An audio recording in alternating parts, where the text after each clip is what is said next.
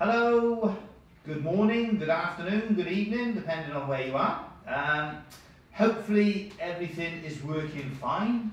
A little bit behind today. I'm just going to do my checks just to check that the sound and the pictures coming through. Yeah, we're rolling. Right, apologies, for being a little bit late, but hopefully it'll be worth the wait. So today's live stream, as you can see, we've got a Lovespoon in the vise, and the first thing that I want to demonstrate is carving this one here. So that's the sunflower. So that's sort of going to be the first part of this demonstration is the live stream. As I said, apologies for being a little bit late. I was just we were fortunate enough where we've had a few people in the workshop, which is a bit of a novelty now. We haven't seen many people for a while. Just checking. Good morning to the carver. Good morning. Yeah, you're in our thoughts. That was a beautiful first attempt of a Lovespoon. Anybody who hasn't seen that and anybody interested, it's always great for us to see others making Lovespoons, especially. And the carvers had their first go at making a Lovespoon, and yeah, lovely attempt, and nice to see somebody making Lovespoons. Hope it's the first. We hope that it'll be the first of many, but great stuff. Anybody else is making any spoons? Good afternoon as well, Tommy. Yeah, good to have you with us. Anybody else as well? Anybody else who joins us? Be great to see if you've had a go at making any Lovespoons. Be great to see how you got on. Yeah, this one, I thought this would be a good idea to have a go at making. This was a request that came in last week. So this was, yeah, one that sort of, we actually designed whilst the couple who this is for, whilst they were actually down on holiday. So I thought it'd be best if they could actually see the design. Excuse the banging. So while they were here, so what happened? They came in the workshop. I designed the spoon whilst they had gone to, I think they went to see Tenby or somewhere like that, which is a local seaside resort quite close to where our workshop is. And while they were there, I designed the Lovespoon. I actually ended up doing 2 designs, and we'd always sharing techniques and methods that we use. What I actually did, I designed this top half, and then I gave them 2 options for the bottom half. So what I basically did, I designed that top half, photocopied it, and then gave 2 alternatives for the bottom half. So maybe, you know, if you're looking for different techniques, we're always sort of doing things and thinking from a commercial point of view, thinking from the customer, what can we offer, what can we do then that is sort of best for the individual that we're making the spoon for. And that is a little technique then that you can consider, is designing one part of it, photocopying that part of the design, and then giving 2 options on another part of the design. It's only a thought, but that's one that we do. When it comes to carving then this sunflower, so that's the first carving that we're concentrating on. Basically what I'm going to do, as I would do with a lot of the carvings that we undertake, we're going to do all of our stop cuts. Thomas Woodcarver has just joined us. Do you want to say hello to everyone, Thomas Woodcarver? Pronoun da, good afternoon. Pronoun da. Have you got a song? Have you got a song for a sunflower? Any sunflower songs? I'll get you thinking. This, to give you a background as well on the design, I think there was a link to Tuscany, and the sunflower is a significant symbol for that region, so I think that's the background on it. So yeah, that is why it's the main feature of this design. So talk you through what you've got here. You've got the bells, so for the peel for the celebration. You've got the entwined hearts with the initials cut out inside. We then got the sunflower, the eternity sign, and the twist on the stem. And this is another thing for all of you who are interested then in wood carving, woodworking, and any of you who are looking to do it more business-wise. If your work has a story and a message, we've said it a number of times before, it has that extra bit of meaning it has extra appeal. Just in simple ways. So for instance, I mentioned that we just had a couple in now for a spoon that was going to be for a wedding. That needs finishing too, doesn't it? Which one's that? Oh. Yes, Daz is going to sand a spoon there that I've started earlier. Yeah, they were just in, and one of the things we were telling them about was the wood that they'd chosen was a piece of teak, and the background with that piece of teak then, it is a recycled piece of teak reclaimed from some old furniture.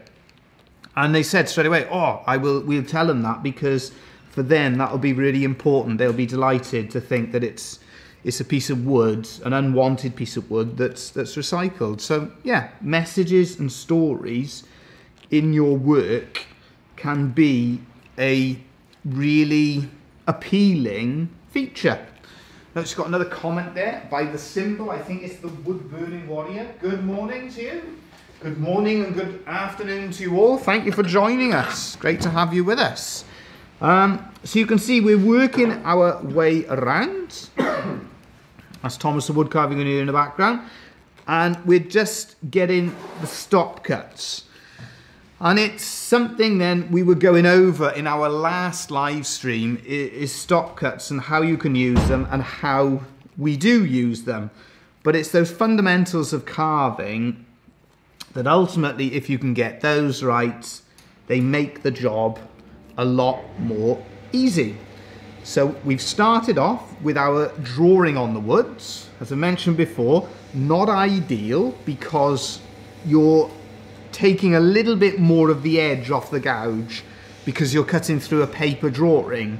But in a design like this where you've got quite a lot going on and quite a lot of sort of intricate work, I always like to have those lines there to use as a rough guide. So you start off with the design and that sort of, how can we put it, an appropriate image. So when it comes to designing the making, you want an image that you feel is good, basically. Hello there, hello Marcia. Good morning, song. You are my sunshine. There we are. Look at Thomas singing in the background. Oh, he'll be back in a minute. I'll get him singing. So we got your sunshine. Whilst you as well as we got Marcia with us. I remember a couple of weeks back, maybe even a couple of months back now, we were asking everybody what you would like to see us make. And I remember Marcia was you were one that said to us about the doll's house, the Welsh doll's house. It is made. The video is made. And it will be coming up on the channel in the next sort of the weeks and months, according to it's just how it sort of fits into the schedule of uploads. But it's all ready to go, and yeah, it was nice for us to make the doll's house because we hadn't made one of those for 20, 30 years possibly. So it was a nice thing to be able to do again. We've actually as well used that one, and one saw that we've started using again, which again we sold ours, which proved to be a mistake, and that is a coronet. But thanks to the wonders of eBay, we located another coronet saw, and so the doll's house was made using the coronet saw. So it's amazing how in many ways we're sort of going back all the time and revisiting a lot of things that we sort of were doing 20 and 30 years ago. I'll also put it out there to you all as well, because we're very grateful for how much you all contribute to our channel.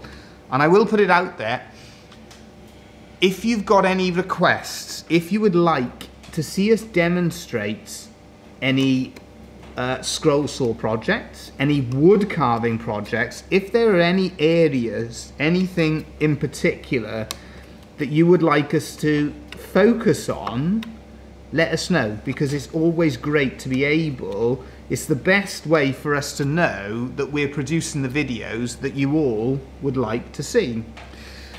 I just noticed we've got another comment there. Yeah, that one, as you're saying, yes, that video is ready to go.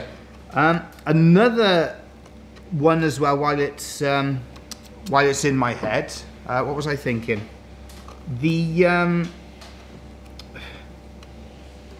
No, it's gone out of my head again. Just to go back then and focus on what we're doing. As you can see, I've done those stop cuts now, and I'm just working on the outside petals. So we're just pushing the depth down. It's come back to me. It was the conversation I was having with the carver. We were talking midweek on Instagram, and we were talking about the carver. I hope you don't mind me sharing this, but you've just done a beautiful carving of a shield. Fantastic, sort of the crest. Really beautiful piece of work. And asking us for sort of feedback on it. And I think it's relevant for everyone in regards to what we do and what you do. When it comes to sort of feedback, I've always sort of been brought up then on the idea that in many ways the best feedback that you can give is your own feedback. So what I mean by that is we can give you sort of ideas of what we might see, but when it comes to your own work, quite often the best person to sort of go to is actually yourself. So it's to ask yourself the question, what would I do differently if I did it again? How could I do it differently if I did it again? And what do I feel the strengths and weaknesses of my own work, of any sort of particular project? What do I feel they actually are?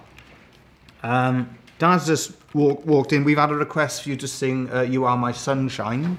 You are my sunshine, my only sunshine. You make me happy. Tommy's carving some.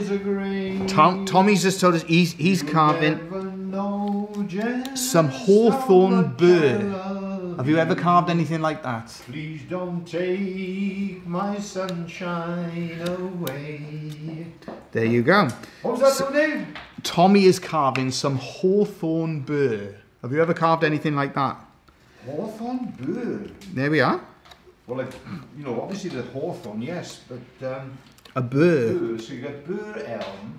Yeah. So there we are. That's what he's working on. Right. You get all sorts of different burrs, don't you? Yeah. It's not hawthorn. I'm thinking now, what have we got in the field? It's hawthorn. It's hawthorn, yeah. Is it? It's not hornbeam. No, hawthorn. Hawthorn. There we are. We've been planting some of that in the field. In fact, the hawthorn around here is thriving because a lot of the ash trees that were towering over. They're having the opportunity to, yeah, because they've been cut down because of the ash dieback. Yeah. So the hawthorn is actually, it's in a good moment. Yeah. Yeah. We've just been, I've just been talking about some of the different things as well. Feedback. I was talking because midweek we were talking with the carver and asking, you know, for feedback, and I was explaining how quite often the best feedback comes from within. You know, actually looking at your own work and making assessments then on how you can improve it yourself. I think if you can satisfy yourself, that is a big part of the challenge, isn't it? Yeah, at the end of the day, I mean, it's twofold. If you're in business, the customer is always right. Yes. So, well, I think that takes us on. You've just reminded me of the other thing I was thinking of. Because that was the feedback I was thinking for the carver, is actually if we were going to do the carving, you know the carving I showed, the crest, you know I showed you the crest midweek? Yeah. With the crest. If we were going to do that, one of the main things that we would actually end up doing differently, we wouldn't actually do it with as much depth. And the reason for that is to carve it with the depth that the carver had done. It was a beautiful piece of work. It's more time. Yeah. And the longer that we're spending working on a job, the more expensive it becomes. So that's something then where we basically have to, as Dad said, it's satisfying the customer, isn't it? Well, yeah. And it's finding that balance between the cost of making the piece, Well, it's so... the time involved in carving it. There's so many different views, so many different opinions, aren't there? Let's be fair. There are, yeah. One man's meat is another man's poison. So, you know, you can please some people some of the time, but you can't please all the people all the time. Is that something like that? I think that sounds right to me. Yeah. You're getting very philosophical on us, but it's very right. You know, as very long as true. you're happy with what you've done, Spot you on. present it to the customer. And I find, and it would be interesting because you're all carvers who join us for the live stream, is this something that you experience yourself? So we got Tommy there working on the Hawthorn. I know the carvers working on different projects. You've got the wood burning warrior. You've got Marcia working. You're all working on different projects. Do you find that you'll be working on projects and you'll be worried about something, and you'll show it to somebody else, and quite often they won't even notice what you've been worrying about? Yeah. That can quite often happen when carving. You just won't please everybody all the time. You won't. Exactly. You know, you're going to have situations where, you know, somebody, you know, they get a picture in their mind of what they want, and you do your best to interpret what they want. That's right. But as I say, you're never going to please. You won't. You know. So you can, and that's what, and I think the biggest thing is, because wood carving, the time, as you all know, involved is significant. And so if you can sort of satisfy yourself and get to a stage where you are content then with what you produced, that is the most important thing, really, isn't it? So yeah. Yes, you've got to please the customer and do it, but I think if you can... what we do, we show people a drawing. Yes. So we draw it for them to see, and then we basically try and replicate as closely to the original drawing as we can. You tell them the dimensions, you know what, how long the spoon is going to be, how wide, how deep it's going to be, you know. So I think that on the sort of commercial front, I think is one of the hardest parts for. You know, I think that can be one of the hardest parts to get right, really, because this one here is what we call a bespoke spoon. And a bespoke spoon, all we mean by that is that everything in this design has been requested by the customer. Over the years, we've improved in terms of recognizing the amount of work that a piece is going to take us. So the time that we're going to spend on a piece, the level of difficulty that is demanded from a piece, that is a skill then in its own right. It is sort of getting a better understanding for just how much work is involved in an individual piece, because I think that is very much a skill in itself, isn't it, to be able to price, because the tendency is I've always found the tendency is to underestimate the amount of work in a particular project. Oh, you know, again, pricing. I think the best example we can give, dude, links and seeds. Yeah. That's the best example we can give in the Lovespoon. Please isn't allowed to leave my shop until it meets my expectations. Yeah, spot on. Thank you. I did my first spoon last week. Oh look, we got another spoon being done by Marcia. Oh, you'll have to put it on your Instagram. We'd love to see that.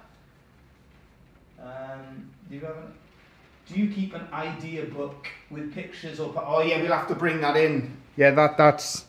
I don't know whether that's. We'll bring our. Marcia's mentioning there. We'll bring our design book in. Yeah, we will. We'll bring it in. Hurdle. I carved the back side. Yeah. And had trouble with consistent thickness. Well. Now straight away, if you want us to carve the back of a spoon, then that's double the amount of time, double the work and things like that. So this is interesting where I mean, that's one of the things we always do. We carve the inside of the bowl first and finish. That's right. Yeah. So we get the spoon done sort of early doors. And I mean, in terms of working on the back, what we do, we take off the sharp edges, but we don't spend as much time working on the back. Basically, for example, a Lovespoon like this, if I spent as long working on the back as I do on the front, you're doubling the price, you're doubling the cost. In terms of the ideas, yeah, that one there, do you want to bring that through in a minute? Yeah, go for it. Just to let the carver know, Dad's just asking if you can use a PC or sandpaper, so he's just, he's going to have a go at doing some sanding with the sandpaper that you sent us. Yeah, we keep all of our previous designs because we find it comes in useful. Like a symbol like this one here, a sunflower, this isn't the first time I would carve a sunflower. So the previous designs I've got, and quite often, so for instance, the first time I carved a sunflower, there is actually an old video of that on our channel. But the first time that I carved it would be very different to how I carve it now. But it's because we evolve and we change our styles, we are changing the way that we approach it. And I've basically got a different design of sunflower and changed it slightly as I've gone on. Going back to then as well, the difficulty in terms of pricing and things like that. One of the best examples with the Lovespoon is we often get requested by people to do links and seeds, and they're traditional symbols. But the average time to do a single seed, what would you say for doing a single seed? It's more than 10 hours work, isn't it, to do a single seed? Not as long as that. Well, no. It's surprising. It's surprising that you spent 2 days on that last one that you were working on, just the seeds. So it's surprising how long we spend working on things like links and seeds. And so it's difficult then to actually produce them at a competitive price. I'll just check there as well, we've got a few messages. Had my blues customer, oh dear, showed the final piece, customer basically told, oh dear. Took me a week. Oh dear.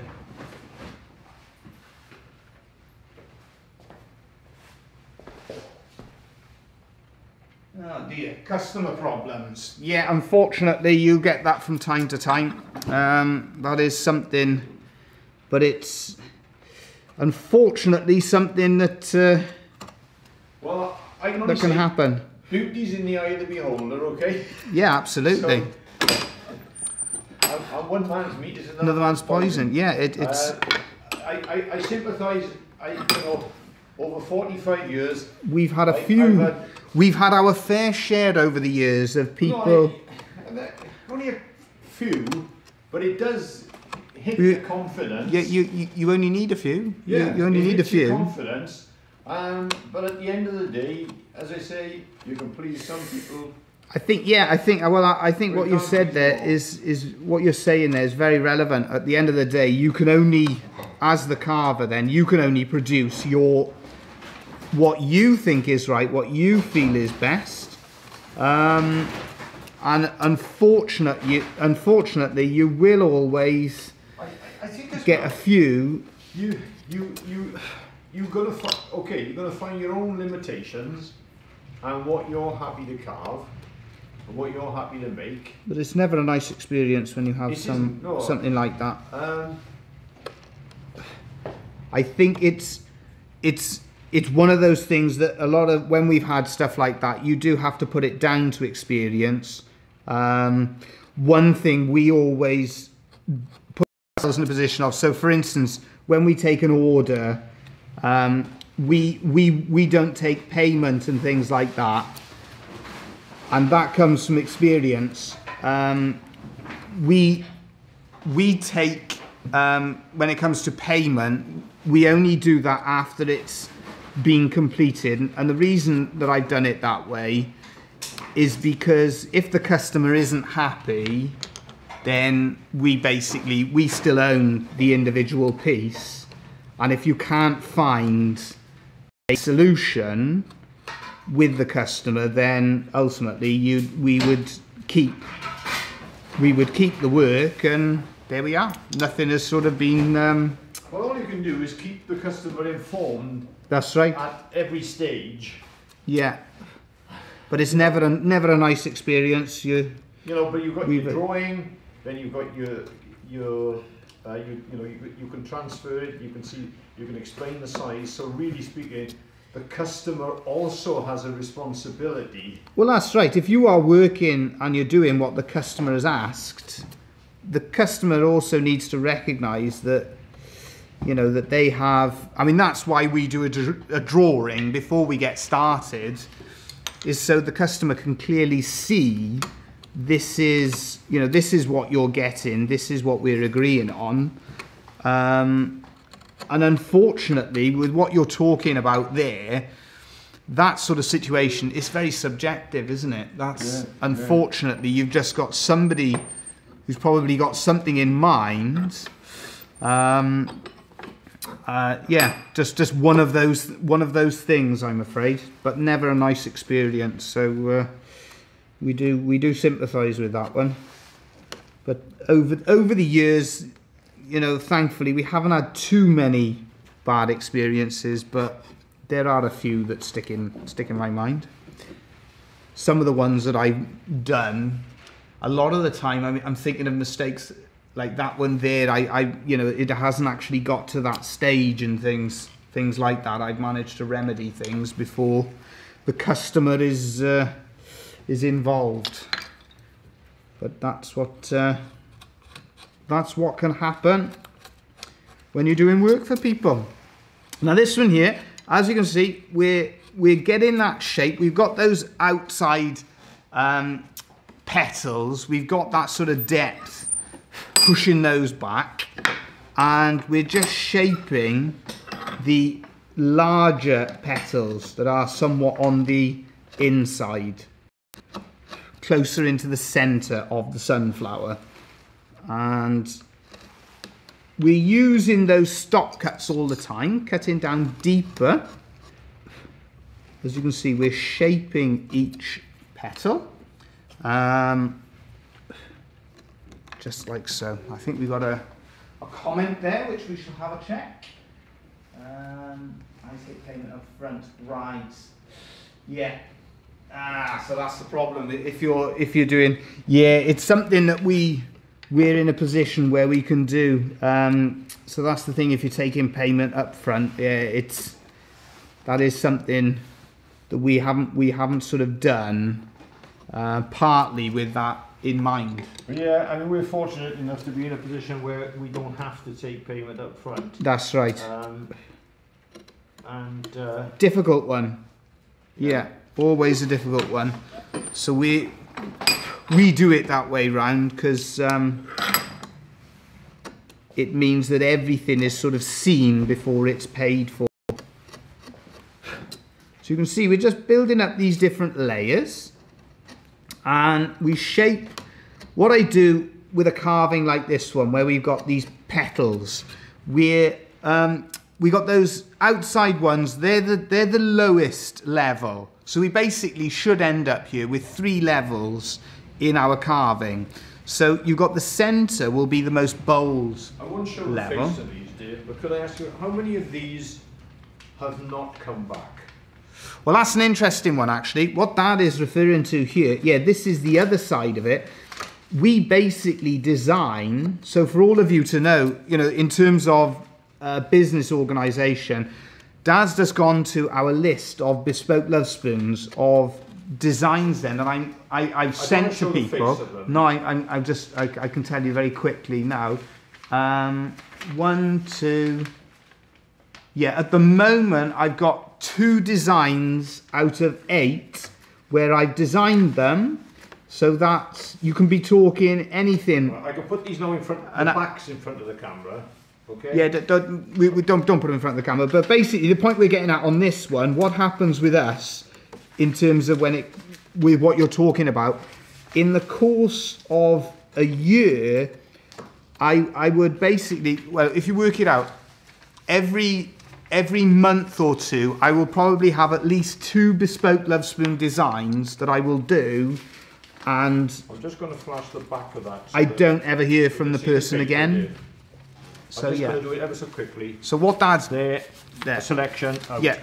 So out of those that Dad's just put in front of the camera, there are currently 2 designs that have not come back to me. So that's what we get a lot, is where we design everything for people to see, and then you never hear from the customer, despite the fact that you've spent that time designing them. So that's what happens to us. That's the sort of problem we get by designing everything before taking any payment. And the other thing that we have, so for instance, I have been working on different Lovespoons, and sometimes I'll have to design them 4, 5 times, and then it's difficult then, because you're designing and redesigning, the time that takes. You know, you're depending really on the integrity of the customer as well. Yeah. You know, if they're genuine, it may be, you know, something's happened. Well, typical of this year, you know, we've got a spoon in there, designed and made, I think, for somebody that we actually know, yeah, personally. Yeah, and they never came back. And they haven't come back to us. Yeah, you so know what I mean? I think that when we're talking about these different experiences that you can have, I think this is where you get into the real business side of wood carving, that sort of thing.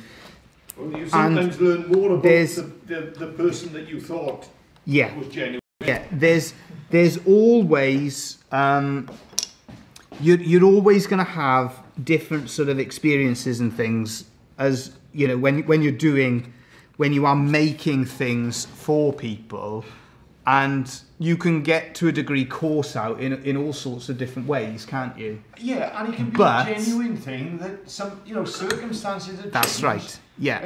There's a nice story about, remember the one we did for... Well, we had a situation, yeah, I'm thinking now, gentleman now, and he ran a very, very successful local business. Yeah. And he was well known locally because he was financially, how can we put it, very secure, if you understand what I'm sort of suggesting. He was rather well off, and he was always helpful and very generous. Yeah. And what happened, he was invited to a wedding, so he came in, he said, oh, I want a Lovespoon made, and we made a number of Lovespoons for him, and we said, yeah, that's no problem at all. So we made the Lovespoon for him, and then about a week or two after we'd finished the spoon, he came in and he said, oh, I'm terribly sorry, awfully sorry, boys. The wedding's cancelled. So, I mean, that was the biggest disappointment for us, is thinking in, you know, somebody in that couple, sadly, has, you know, found themselves in a very sad situation where, you know, not quite left at the altar, but not far off, isn't it? Which is a terrible thing to happen to anybody.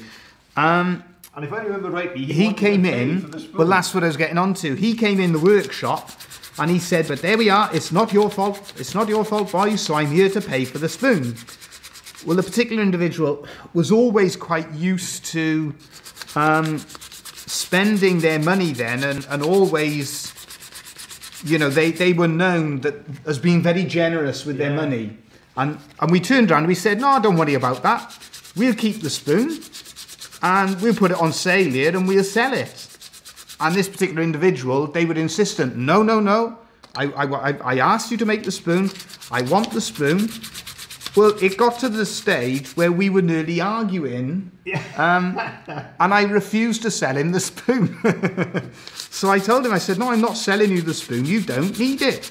And so he was saying to me, no, no, no, I asked you to make it, I said, no, I said, I'm not selling it. So anyway, he went out the shop, and we kept the spoon and sold it. So somebody else got to enjoy that spoon, and it ended up all fine.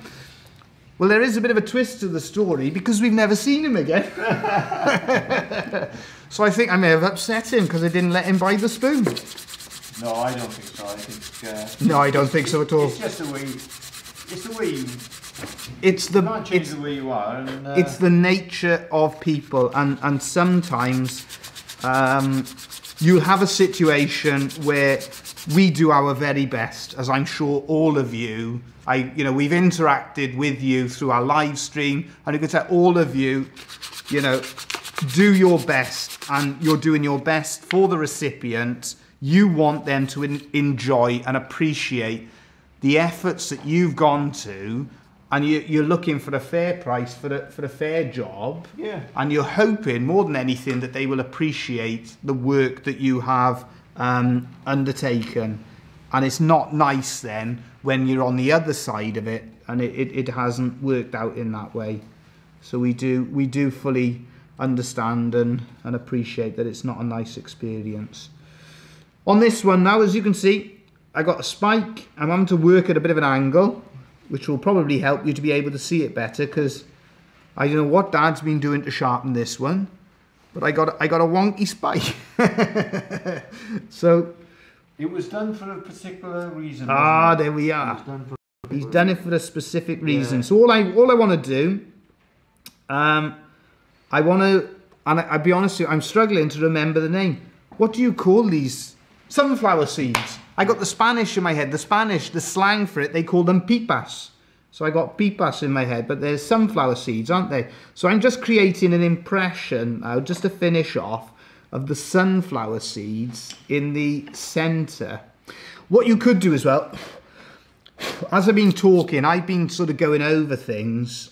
You can do whatever you want with this.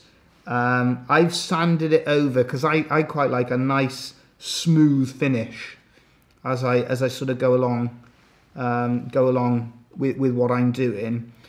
But you can finish, you could go, you could change the carving however you want to.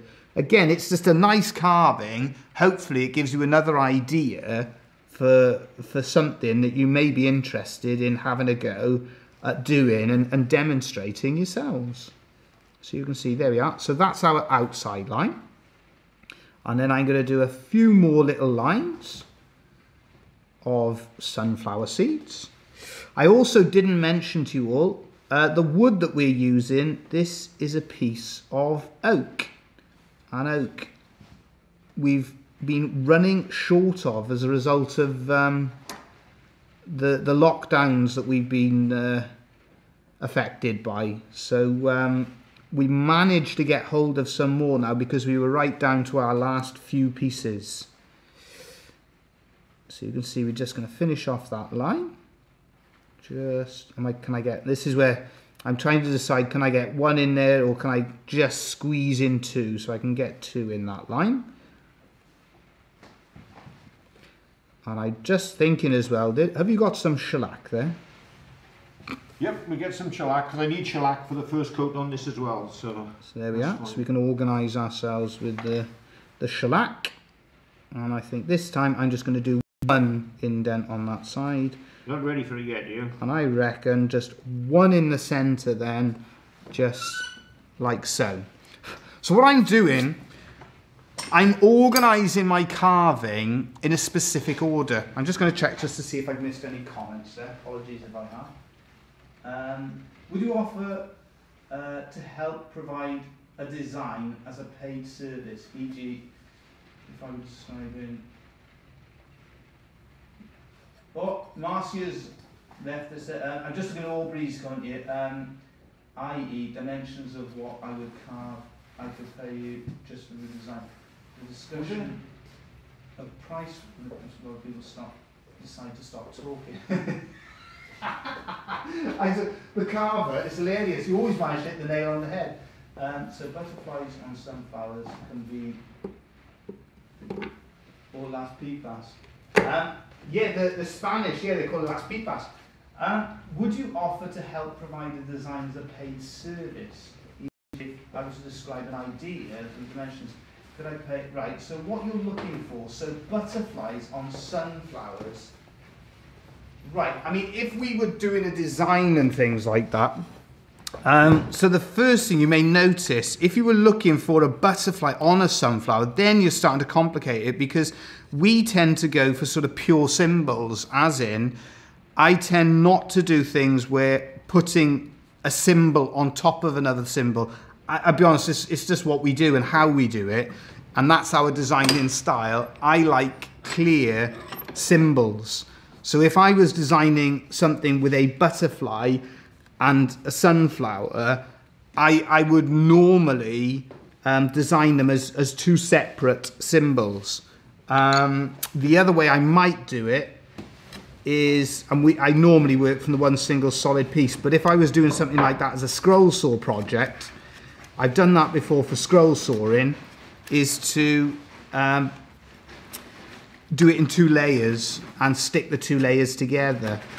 The problem you have with wood carving, and it's not to say that you can't do it, of course you can, when you start putting a symbol on top, so for instance, they're saying about a butterfly on top of a sunflower, when you start getting into that, you're then dealing in a lot of different layers, and it adds a degree of difficulty, doesn't it? Because we tend to go for clearly defined symbols. Yeah, I mean, you'd have to increase the depth of the wood. You'd have to increase the sunflower would have to be pushed back. Yeah. So you would have, like, what I'm getting at here.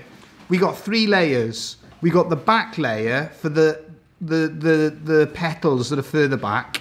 We got the mid layer with our main petals, and then we got this center, which is your top layer. So that's 3 layers. Now, once you bring in, say, a butterfly on top of this, that increases it by another 2 or 3 layers. So what you've got to do, that sunflower would now be down 6 layers. Yeah. I hope, does that make sense? Yeah. But you do come to a point when you say, well, we personally then, this is getting expensive now. yeah, we can't. Yeah. And this is the carver. This is the carver just said. And I got to say, you always manage the carver. You've got an uncanny knack for hitting the nail on the head with it. Where what the carver said is they always find that when you start talking about money, the conversation goes very quiet very quickly. And yeah, it does. And that is something I always think is to get it clear with the customer early on, is the sort of costs, because we get a lot of requests, and it's basically, we woke up this morning. the Spanish have a saying. They say, you want potatoes for the price of caviar. no, sorry, I've got it the wrong way round. You want caviar for the price of potatoes. Yeah, that's right, yeah. So that's what the Spanish say about it, and that is something that if you are doing carving, any sort of work commercially, you will find that people, their expectations of what, what they can have for what they want to pay, not always, but some have quite grand ideas, but I'm afraid quite often they're... Fair play, most of the requests we're getting now, people are realising the work involved, and a lot of people, most people are. What, 4 or 5? It's above 90%. It's above 90% of the people who ask us to do things are realistic and understanding what they do. Here's one for the carver then. Another 5%, another at least 5% understand that when it comes to handcrafts, that maybe they haven't got the budget. There's another couple of percent that are willing then to adjust their expectations, but you'll always get that 1 or 2% that got completely unrealistic ideas for what is possible within their budget. Then, right? As he wanted to kick himself when he's given the price and the customer said, "Is that all?" Aye, that's right. Yeah. Or we have that quite often, in fairness. Oh, dear me. We'll be thinking of a price, and that's what the customer will say. Oh, I was expecting it to be a lot more, but I'd rather be on that side of it. I'd rather the customer. I wouldn't. I'd rather. No, I know you wouldn't, but I'd rather exceed expectations than the other way round. But I think the amount of time, what's interesting, the amount of time that we've spent discussing it, it does show you this is the biggest, this is one of the biggest things that faces us all. You know, if you're making a living from wood carving, this is one of the biggest challenges. Pricing, customers, not easy to organise around these things. Yeah. But stick in there, because you learn as well as you go in, because with the bespoke spoons, the number of times over the years we used to design things like this and then think, oh, blimmin' heck, this is way under. We had a terrible habit of underpricing the amount of time that it takes. Exactly. But we've refined what we do, and we've gained experience on what we do, and we don't make as many mistakes as we used to. I wouldn't exactly read. What's happened now? I'm being told to have a read.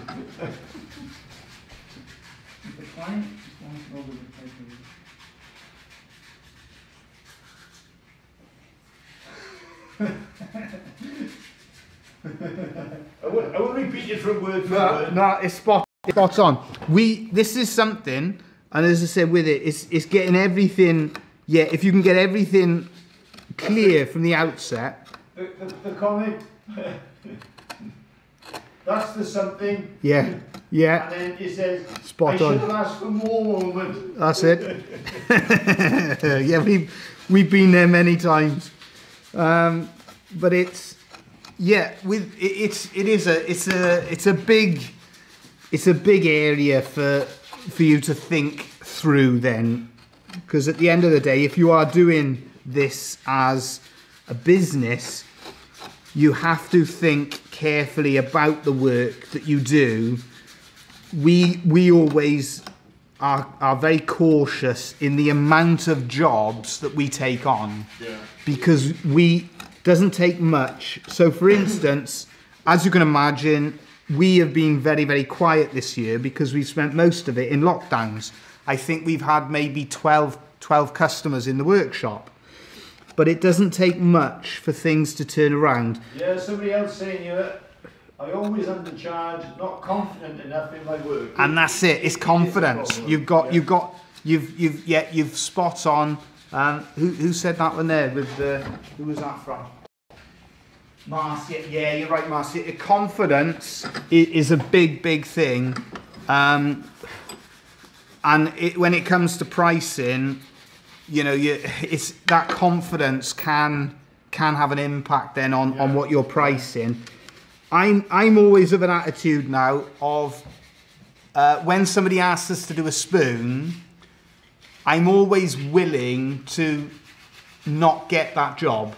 Yeah. Do you understand? Because you can underprice, and as I was saying, we try to limit, well, we limit the number of jobs. So for instance, once we start, like the Lovespoon you see I'm working on now, if I end up where I have more than 5 or 6 of these on at a time, I always think it's too much, because you can get yourself into trouble, and it's your reputation then, and you don't want a situation where you're telling customers, oh, terribly sorry, you know you've got your wedding coming up next week, yeah, that spoon, it's not going to be ready for that particular time.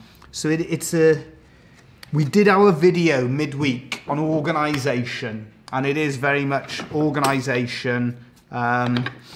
We've changed a lot of what we do, over the years in terms of organisation. We make use of things like the photocopier, so I can see I got 2 designs there waiting to go that I've just photocopied. So we've got another copy just in case we lose a copy of it and things like that, because organisation is not our forte.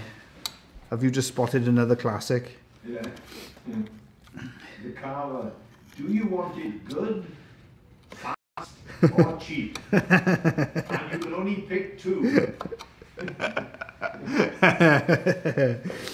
And that's the thing.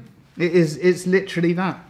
What we have as well, we'll have people requesting spoons and sizes of love spoons. It never ceases to amaze me how the size of the spoon, how often people will have very specific ideas.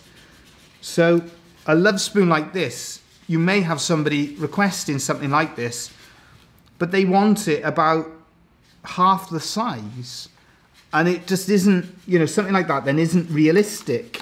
And I mean, that's why we run an online shop.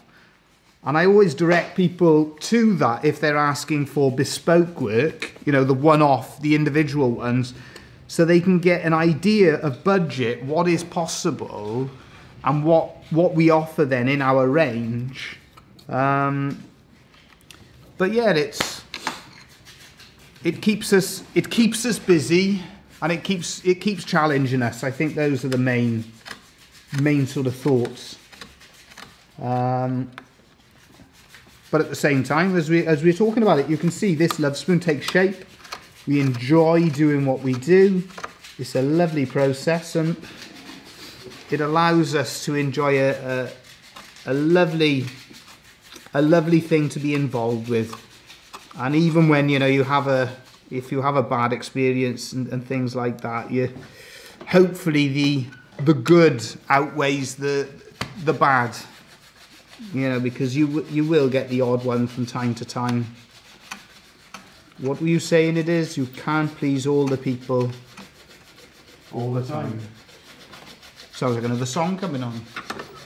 Got to be a song around that, isn't there?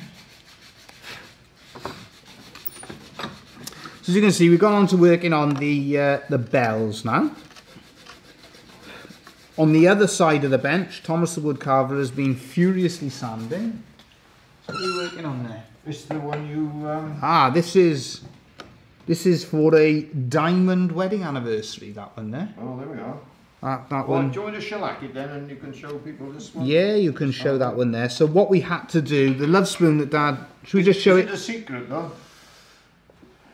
Oh, I tell you what we do. We show people. Basically, I'm going to put my hand over the names there. This is the 60th anniversary. What it was, they wanted 2 names carved on this love spoon.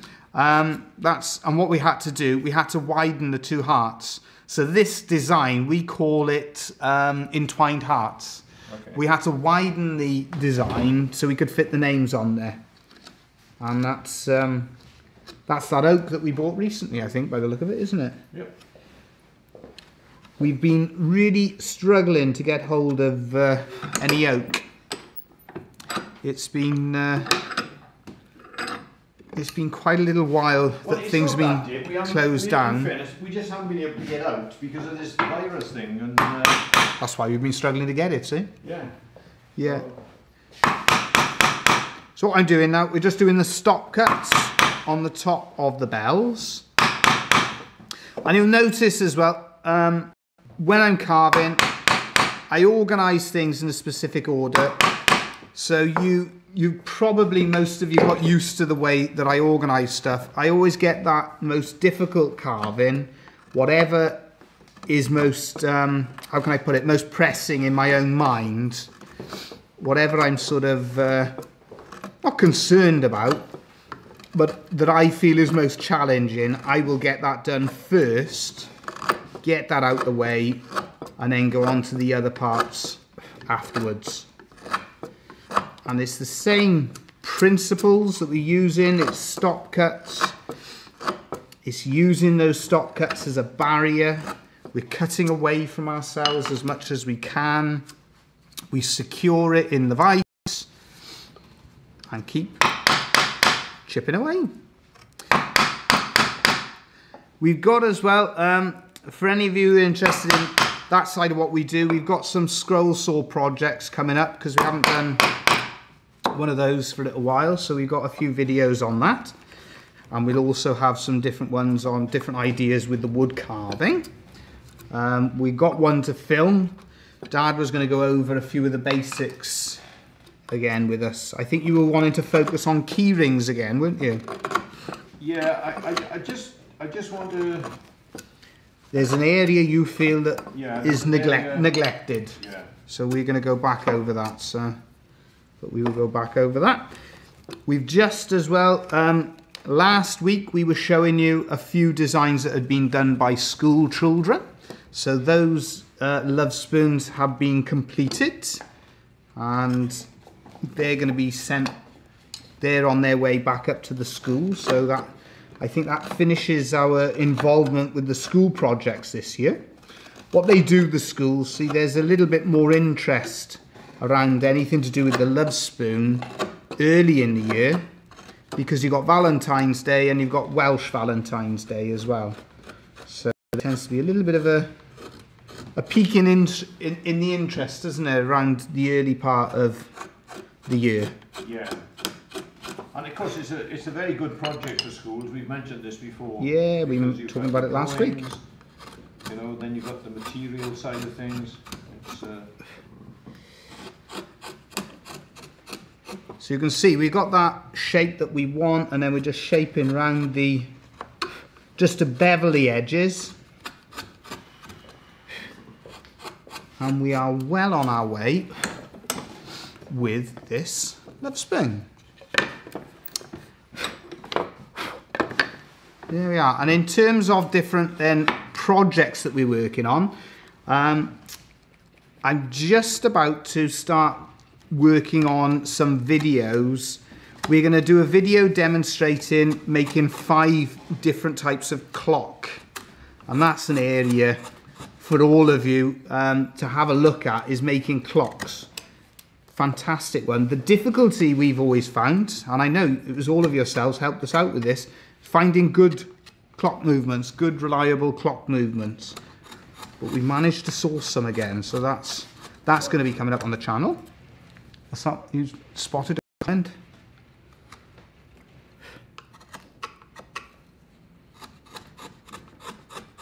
Who spotted something?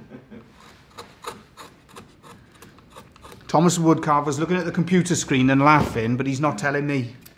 Chalk the bad experience and drive on. Spot on. Yeah. It's difficult though when you do have the bad experience. It takes a bit to get over it. I can think of a few different ones over the years. The photos are spooned out among spring flowers. Hold on. This was, sorry? Compliment on the photos of spoons among spring flowers. Ah, yeah, that was me last week running round. Yeah.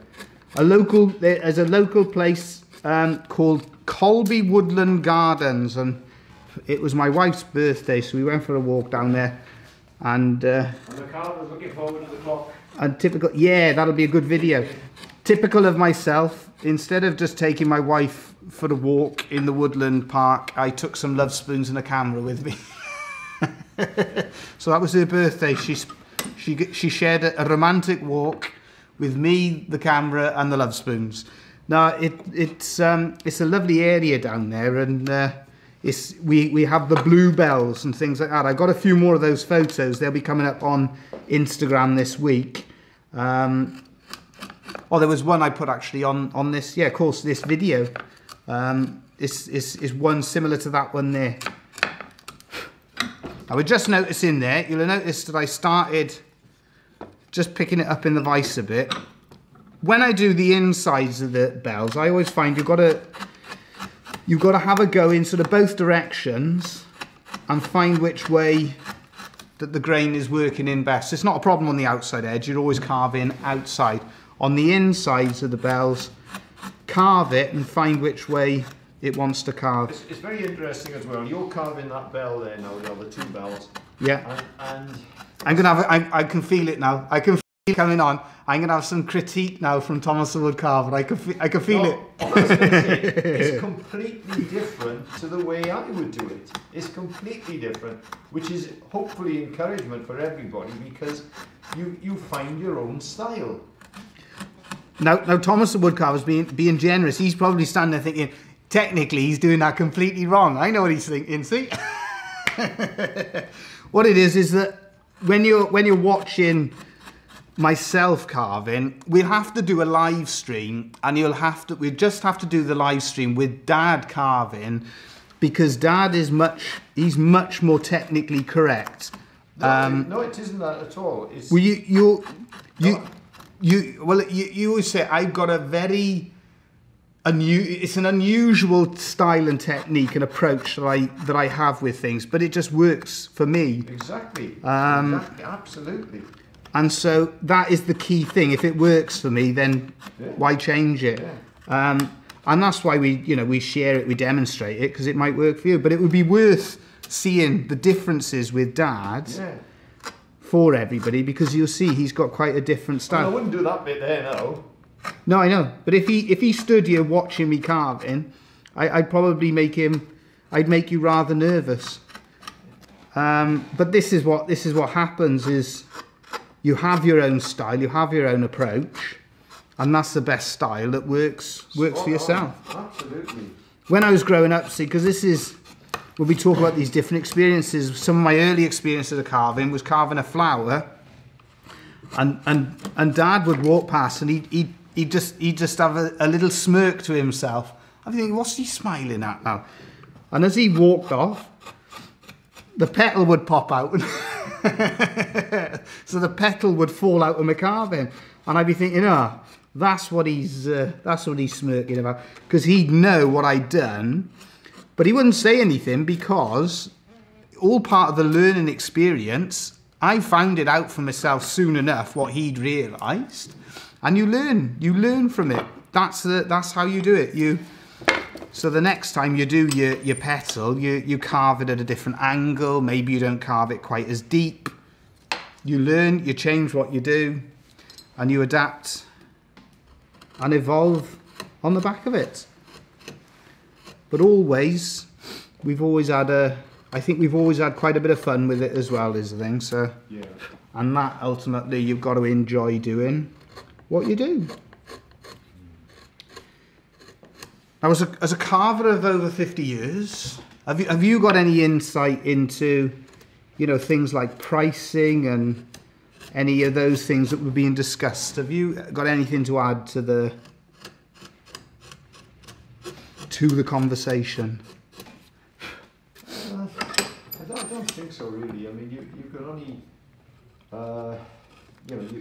Can you think of any specific, without sort of going into any individuals or anything like that, but can you think of any experiences you had? Can you think of any jobs where you, for instance, when you were starting out, pricing and things like that, and you realised? Oh, every single job I did. So you had a tendency to underprice, am I right? Yeah, absolutely. Yeah. Absolutely. Because as the one, I think it was Marcia said, it's confidence. You sort of, well, I remember doing a repair, a windowsill repair. A car had crashed into a window, and I had to, I was offered the job to repair the windowsill, and it was an insurance job. So people say, oh, it's an insurance job, bump it up, put the price up. But you charged the price.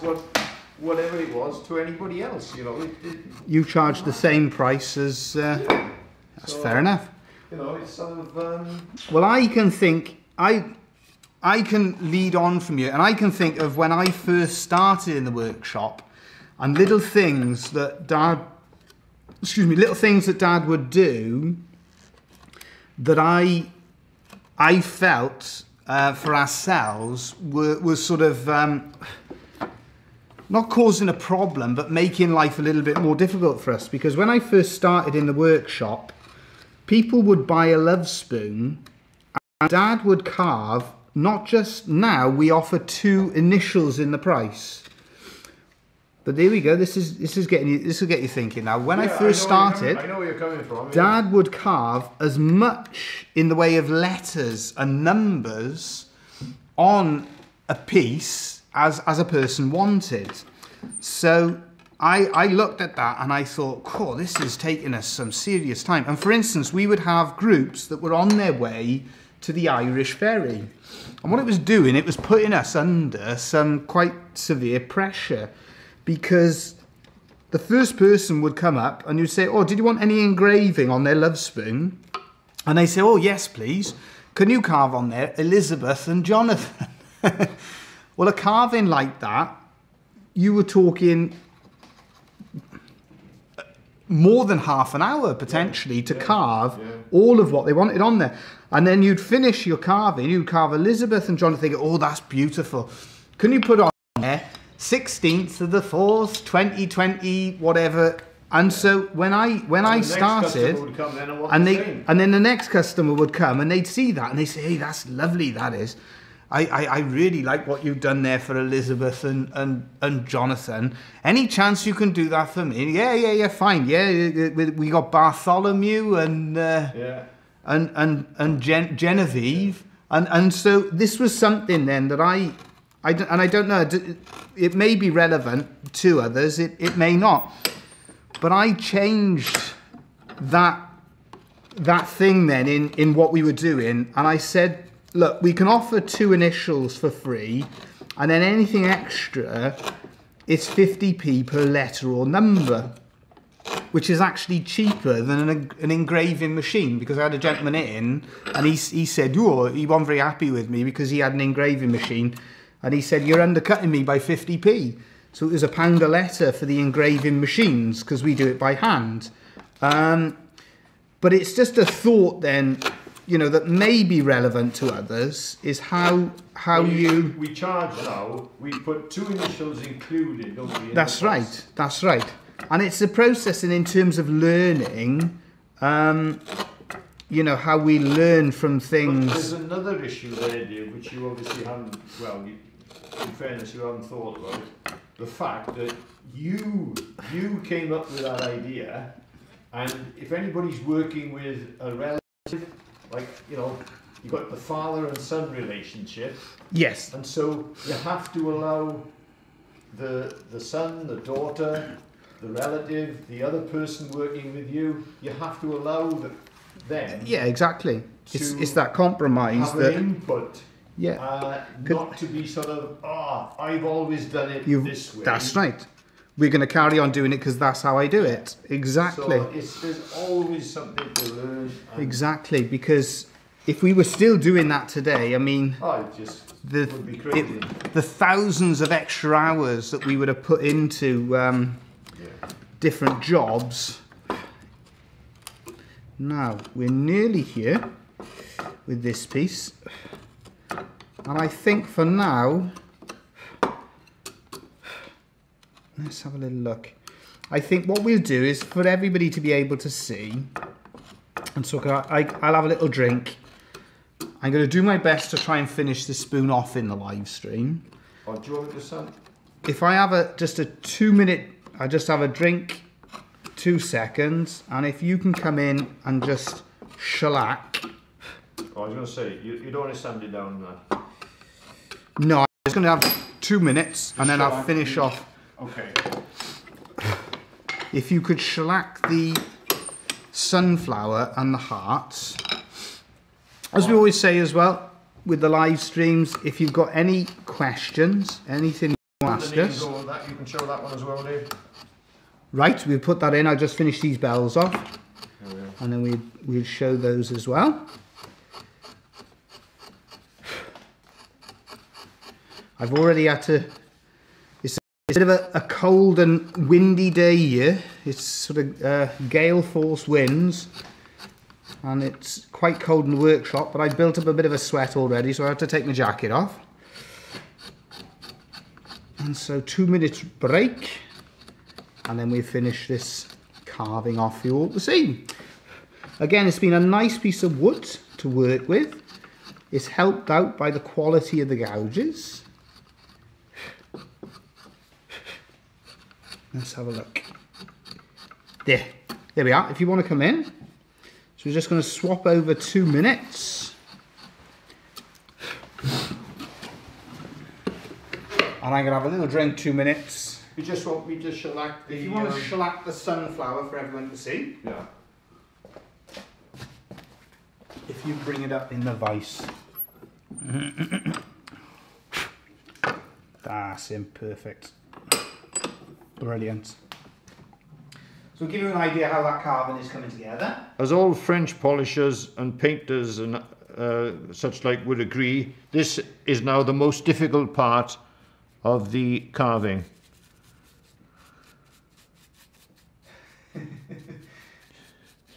I'm just reading some of the. Do you want the bells done as well? I just noticed that the car was put on there. No, not on the bells yet. We have a similar. Happy own. Dad will laugh. There's a similar reference that what the carvers put on there. That we have references in terms of our elbow and other parts of our anatomy as well. Okay. Very similar expression we use. Although I got to say, yours is probably a bit more polite. But we do use a similar expression. Yeah, going back as well to some of the different demonstrations that we've got planned. I want to focus on that clock one because we've got a few nice designs. Some of the ones, for instance, Dad used to make a mini. Well, we got like a micro grandfather clock and a mini grandfather clock. So Dad will demonstrate the mini one for you all to see on that video, and I've got a few other designs, including a Lovespoon clock that we will be demonstrating. I think I just put a bit of dirt on there by accident. You'll have to rub that back down. So those are a couple of demonstrations that we got coming up. Whenever I'm doing these bits now, this is always a little bit, I will go a little bit more cautiously here. And the reason for that, the vise, I need to clamp it properly in the vise, and it's holding it there because I'm not sure I'm going to get a grip if I move further down. Will it? Yeah, we get a grip there. What it is that when I'm carving, I like to be over the centre. If I'm too far there, then the gouge can go straight. Hopefully, by the next time we do the live stream, I will have changed the... The vise needs relining. Yeah. That's just something that happens over time as it gets squeezed in the vise. Because you haven't worked out yet how to reline the vise yourself, have you? I haven't done that job. I'm more than happy to leave you you do that one. Yeah. There's certain jobs I've never done too much really, and that's one of them. Lining the vise. I'm looking at the edges of the vise there, and I think you probably. I think it's very convenient that you haven't learned how to do the lining of the vise. Fair play. There's certain kit and certain jobs that I leave to yourself. We've all got our own fortes. And that's one I've never done. It's the same, the circular saw. I avoid using that if I can. Yeah, it's not a fan of the circular saw. No. So we're just working on this twist on the stem. So it's the same principles, stop cut, cutting down into the woods, and it'll create that effect of a twist. And it's a nice addition to a Lovespoon to finish it on the stem, because it represents binding, growing together, that sort of thing. Excuse me. And that's what we try to do with the Lovespoons. You try to put meaning into it. So the eternity sign, you've got that idea of eternal life, eternal love. Celtic symbols, you've got Celtic links with here in Wales. The sunflower.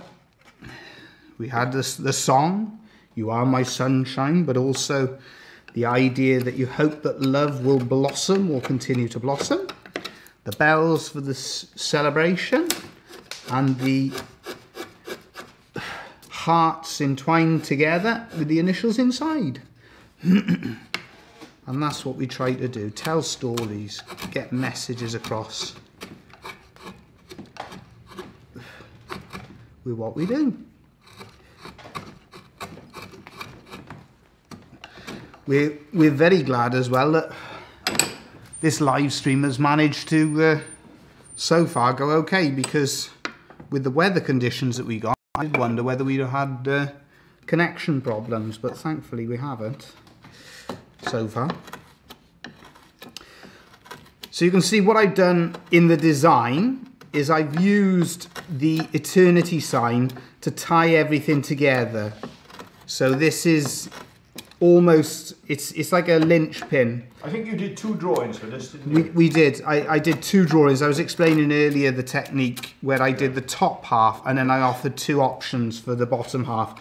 And both individuals in this couple, both of them looked at the 2 designs and this is the one that they preferred. Which is very interesting because I would have chosen the other one. Because I know now straight away that whenever I go on, you explain. Well, I just would have chosen the other one. But strangely enough, that's working out quite nicely there. Well, it's interesting. Whenever I've used the eternity sign in this way, Dad doesn't like it, and I know where he's coming from.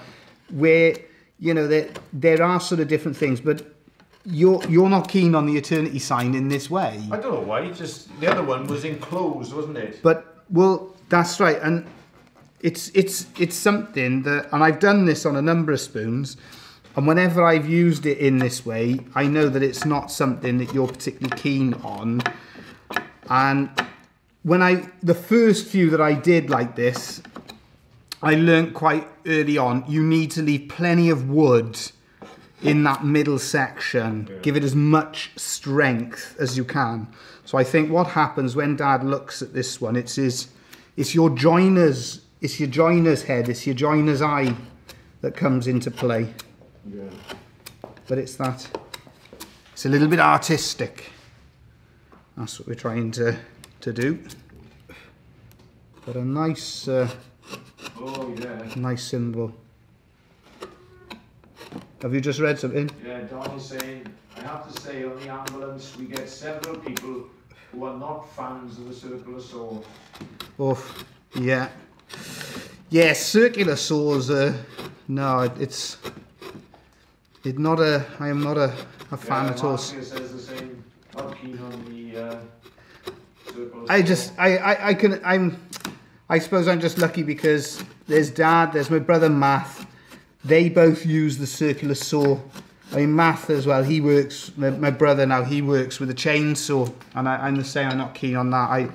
So if I can avoid them, I avoid the kit like that. I know my friend now Ross, he's here and he's been here and he has what do you call it, the spindle moulder? Is it? He uses a spindle moulder. He's got that machine. Oh, right. No, that used to be the worst of them all.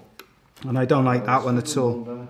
And the other one, he's got the what's the other one called where you pull?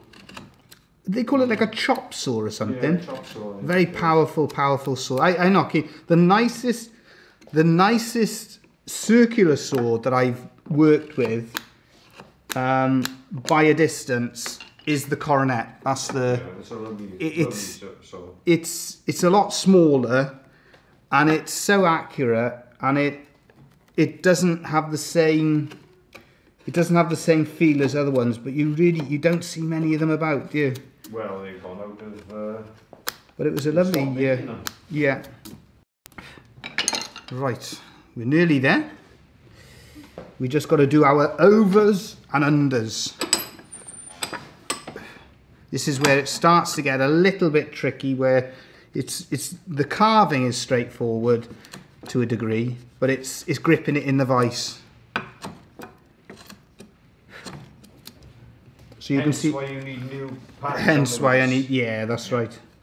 We need a new vise lining. So you can see when I'm doing this as well, I'm using the reverse angle. So I use the reverse cutting angle, just to show you different ways that you can use the tools.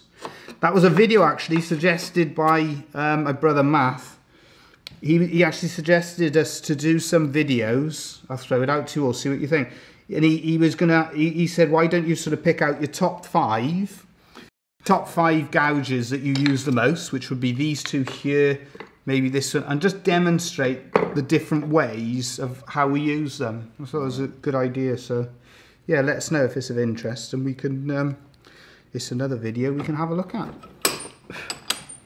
All right, so we're nearly,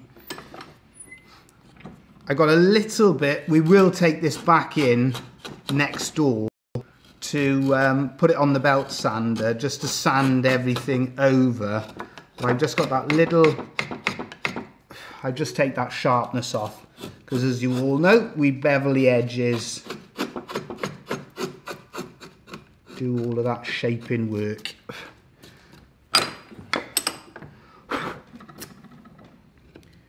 There we go.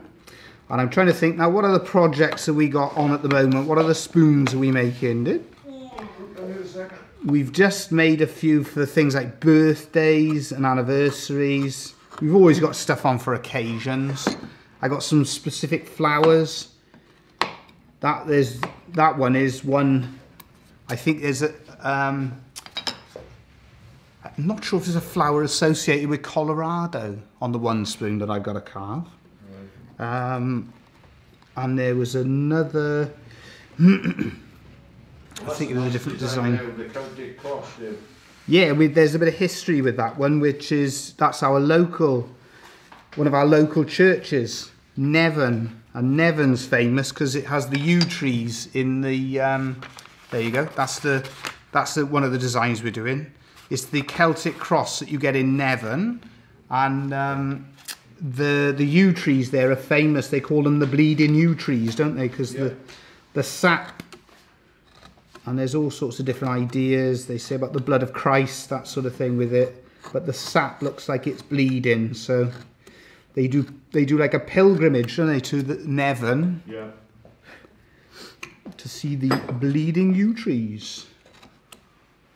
So let's just finish this one off. Interesting history on that, wasn't it? Was it the Druids used to worship around the yew tree? The Celts. Oh, the Celts, was it? Right. Yeah, I think so. For the Celts, the yew tree was sacred. And that's why you see a lot of yew trees in the grounds of churches. Yeah, and it's also as well, in my father-in-law's town there in the middle of La Mancha, the juniper, which we sent some out to the carver, that place always gives me, whenever I'm there, I always think there's a lot of Celtic influence in that town. And I don't know whether I may be completely wrong on that, but it always gives me that feel. And they are doing sort of research now and realising that the Celts did travel and settle further than was sort of believed. But that particular tree, the juniper tree, it does have some sort of characteristics similar.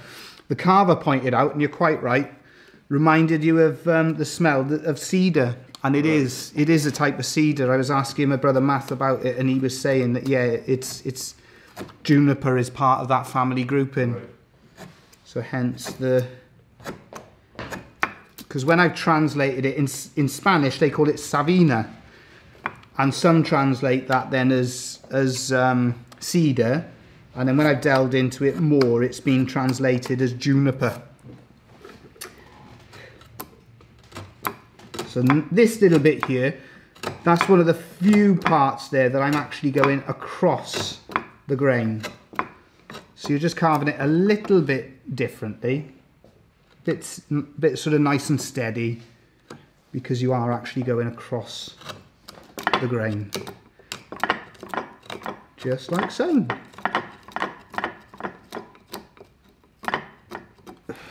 There we go. Well, hopefully that gives you the gist of the carving. I'm going to finish off just the twists and a little bit of shaping. That'll be the last part of this live stream.